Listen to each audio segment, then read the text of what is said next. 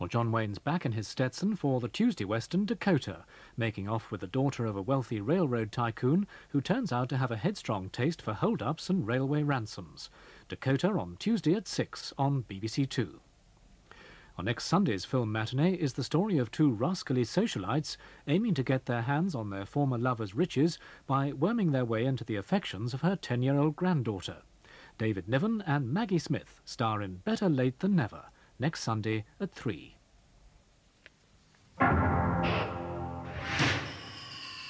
Drama for the new season on BBC1.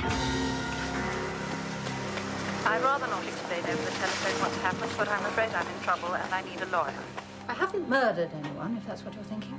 She's just an ordinary, well-spoken-of young girl who's never been in any kind of trouble. Can you imagine a more nightmare piece of nonsense? She's made a very serious accusation. Was she referring to us? I'm afraid we seem to fit the description. So does the house. They think I made it all up. She described the house quite minutely, Mrs. Shaw. I have never, to my knowledge, seen this girl before. This is a very grave accusation. If you have any doubt at all, you must say so now.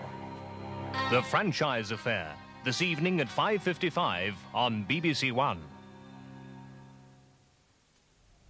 In half an hour, Simon Mayo hosts another game of moral dilemmas, Scruples. But no need for scruples now, with another chance to enjoy some outrageous moments from that wacky comedy team in What a Carry On.